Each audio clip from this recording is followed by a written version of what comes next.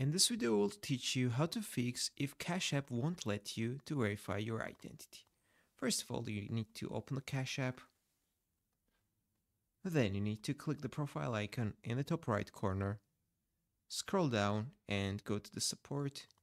And right here in the search, write verify identity, and right here in these options you will see verify my identity, which has got this link icon. You need to click on it and try verifying your identity. Click continue, go through steps and enter all of the details, upload all of the documentation and try to verify account. But if Cash App won't let you to do it, then you need to go here again, write in the search verify identity again, and then you need to find topic trouble verifying identity. Click on this, and here are the full list of the cases why Cash App won't let you to verify your identity. For example, image was blurry, image had a glare, a corner of the ID wasn't visible, the ID was expired, the ID didn't meet the minimum age requirements, the image of the back of the ID wasn't clear, the barcode wasn't clearly visible, the image of your face wasn't clearly visible, the selected country doesn't match the country of the ID. But if neither of those are cases, you can try another thing. Go to the support again,